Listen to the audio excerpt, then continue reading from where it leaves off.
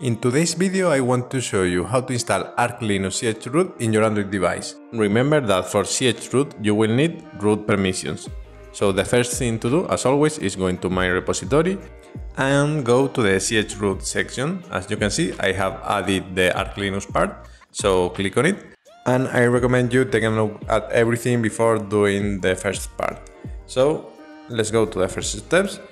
You need to check that you have your device rooted, and you will need the VisiBox Magic extension. So from this we are going to copy the first commands and we are going to paste them into Termux. This will take a bit, but when everything finishes we can start preparing our environment. So the first thing to do is we are going to access the super user terminal. This is the reason why we need root, and we are going to download the root.fs file system for Arch Linux. So you can copy the commands and this will download directly in the path /data/local/tmp the files that we need, as you can see. Now we need to uncompress the file, so you can follow my guide. Just copy and paste the commands and this will uncompress everything in a new folder. So as you can see, we are in a folder called chroot arch and we can delete the old file. After we delete the root.fs file system, we can just check that everything is fine. We have the folder called chroot arch, and inside this folder we need to create a couple of them. So as you can see, we have the chroot arch and we're going to navigate into that folder.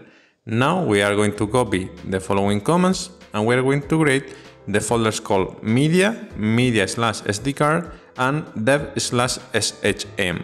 So after this we are going to start doing some configuration. First, we are going to create the file called result.conf, and here inside bin type A, just the letter A. So we enter the edit mode. Now we are going to copy and paste the commands, and now we are going to press Ctrl+C and write the following letters, 2 points WQ. With that we can exit the file that we have just created with bin. Now we are going to move that file into the respective folder in etc/result.conf. And you can check that everything is fine with the command cat. So you can see that the content is the one that we have just pasted. We are going to repeat the process with a file called host. So again, in the chroot arch folder, we are going to create a file called host, type A to enter the edit mode and copy the content. We can just copy it and now Ctrl+C and write 2 points WQ. With that, we can save the file. Now we are going to move the file into the corresponding folder, so just copy and paste the command and check that everything is fine with the command cat. As you can see, the content is the one that we have just pasted. Now we are going to create the start script that we are going to use to mount the file system and going into the Arch Linux chroot environment. As you can see, copy and paste, and here type A to enter the edit mode. We are going to copy all these lines and paste them into the file.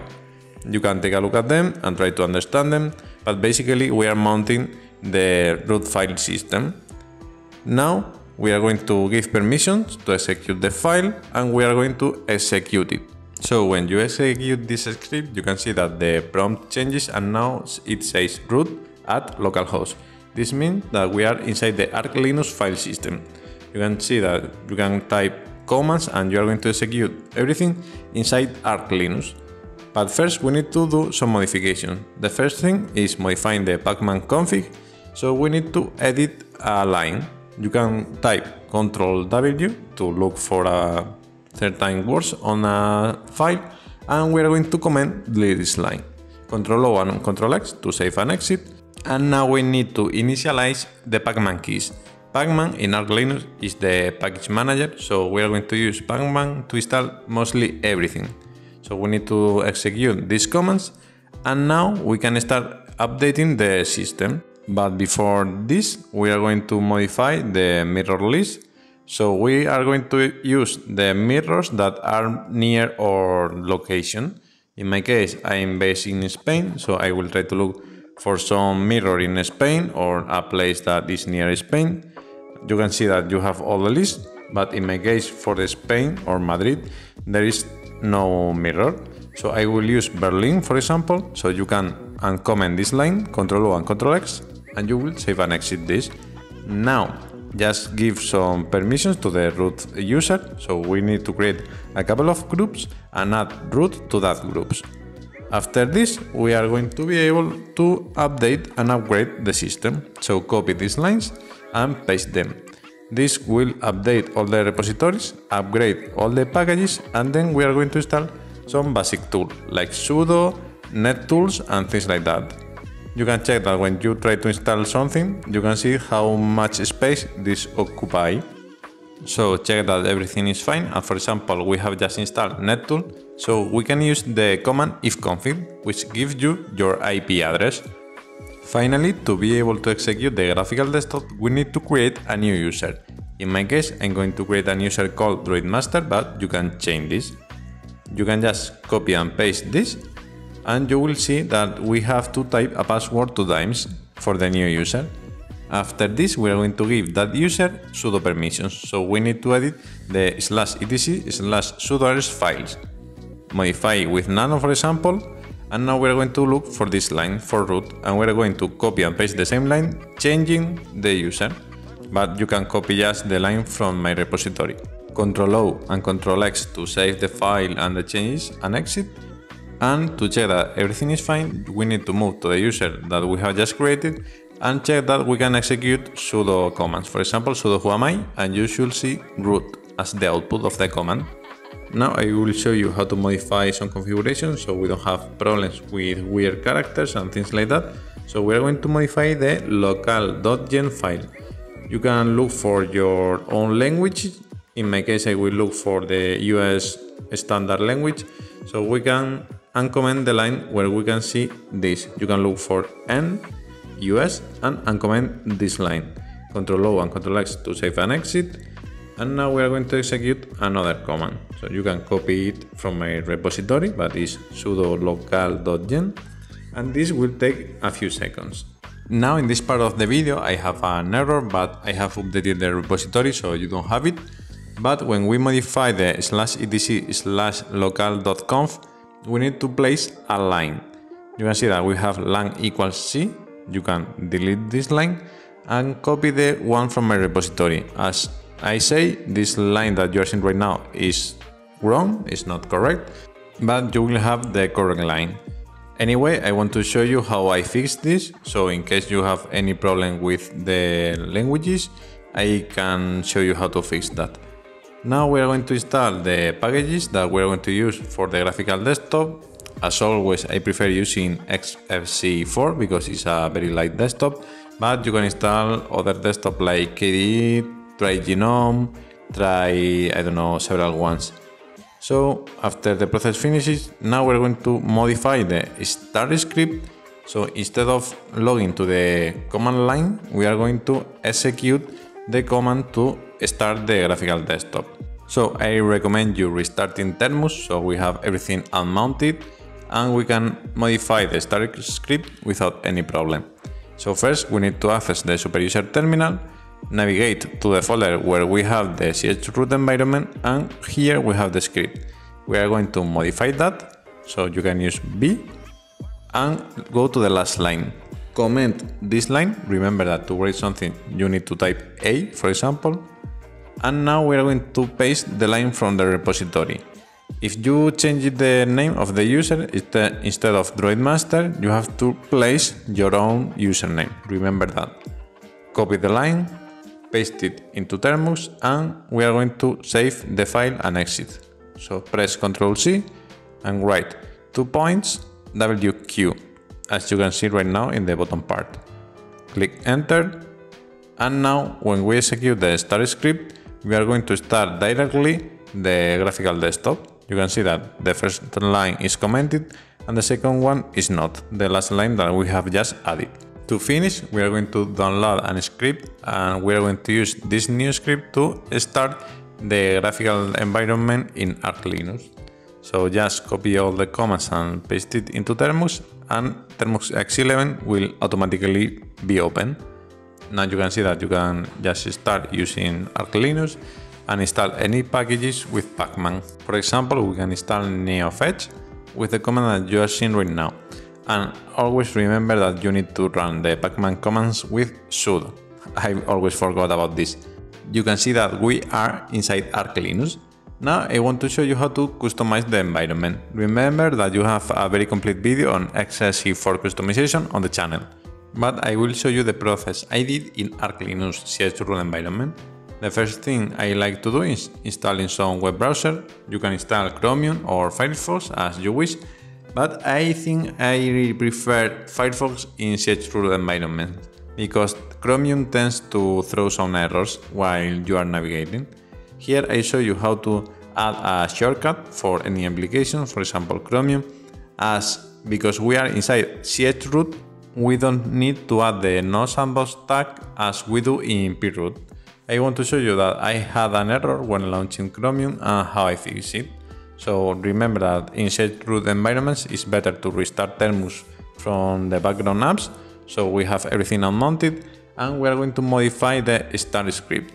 Basically we are going to the /dev/sh aim part and we are going to create the folder, because I don't know why this folder seems that it's not properly mounted or something. So just add the line that you saw, remember to exit with 2 points WQ, and now we can execute the start XFCE4 chroot arch script.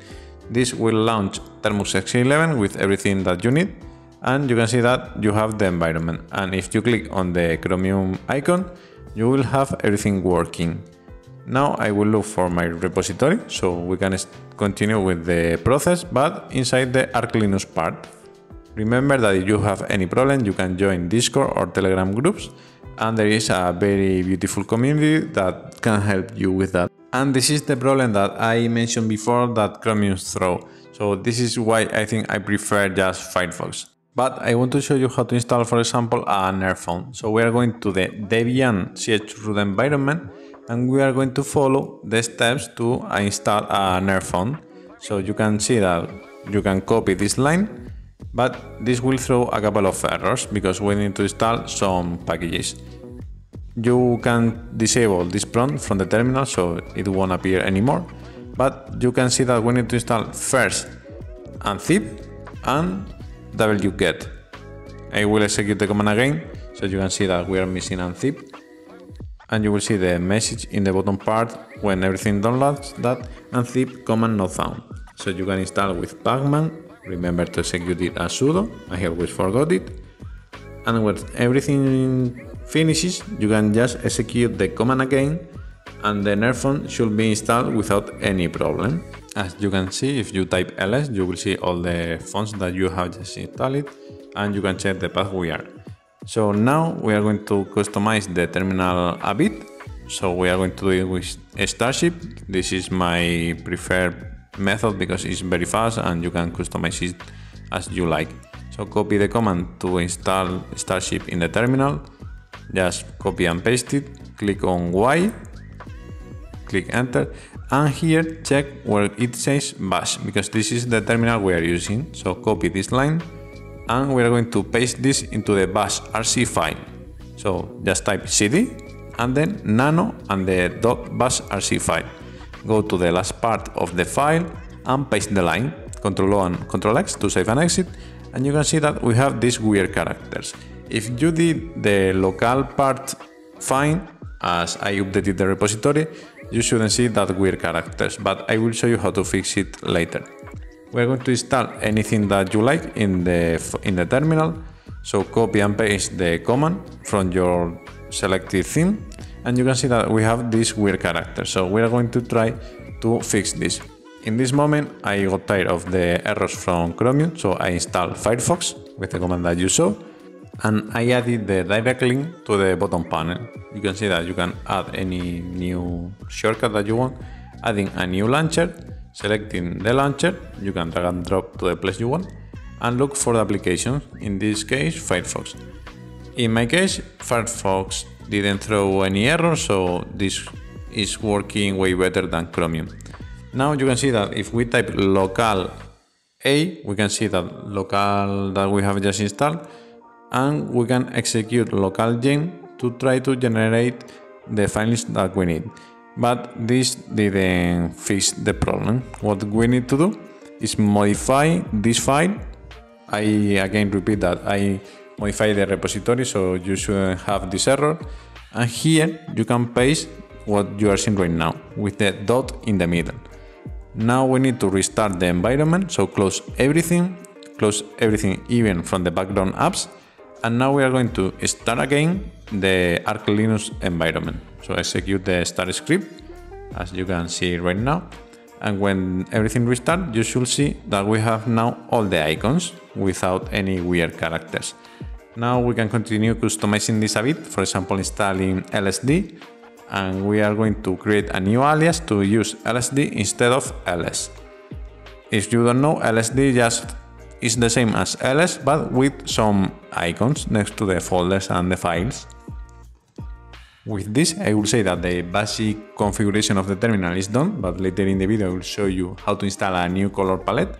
But first I want to show you how to install some themes and some icons. I repeat that you can check the XFCE customization video and you can see how to customize a lot of things, but I will do the basic configuration here.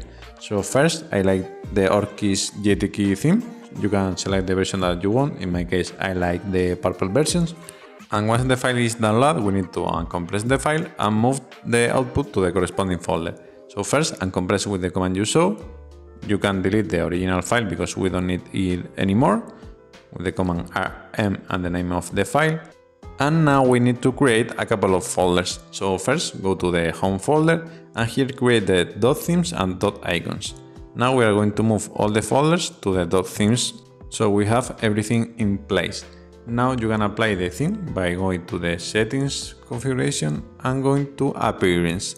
Here you can select the version of the theme that we have just installed. In my case I like dark theme, so I will select the dark version. Remember also to go to the window manager settings and apply the same theme here. So you can select any other if you like it or you prefer it, but I like to be consistent. So I will go to the Orchis part and select the one that I like. After this, what we are going to install is some icon themes. So I like to go to the rating tab and select the one that you like the most. I will select this Tela icon theme, and again we need to uncompress the file. You can delete the original file because we don't need it anymore, and we are going to move the output folders from the uncompression to the .icon folders that we have just created before, as you can see. Now we need to go to the same appearance settings as we have just done before, but we need to go to the icons tab and select the one that we have just installed. So now what is missing is changing the background. So you can look for any background on the internet.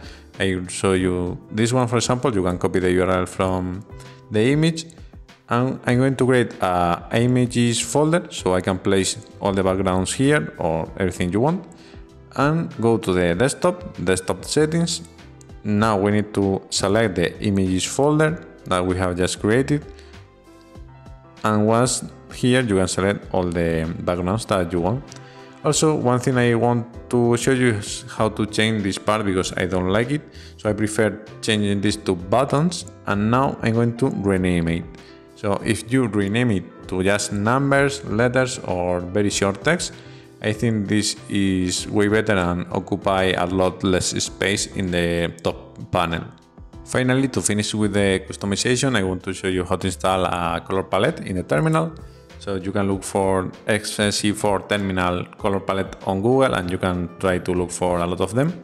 But I will install the Nordic palette. So you can just copy and clone this repository with the command git clone and the URL that you can have from the green button on any GitHub repository, and go into that folder. Here you can see that we have an install script, so you can just execute it. And now in the preferences of the terminal, you can see that here now appears Nordic, so you can apply this directly and you have everything configured. And to finish with the video, I want to show you a bit of hardware acceleration on a chroot environment. This applies to any chroot environment like Debian, Arch Linux or whatever. But as you can see in this start script, we are initializing the Virtual server. So if you initialize it on any distro that you want, you can execute any program with hardware acceleration. So we are going to use this command. First, we are going to install glmarch2. This is just for testing that we can use hardware acceleration. Remember that you need to execute pacman with sudo, as always. And now execute glmarch2 with this line. As you can see, we're using Virgil and the name of the Adreno GPU, in my case, 650. Now if you execute glmarch2 without that command, we are using llmpipe, and this is the CPU. So this is how you can execute things with hardware acceleration. So I hope you like the video, don't forget to like, share and subscribe, and leave a comment.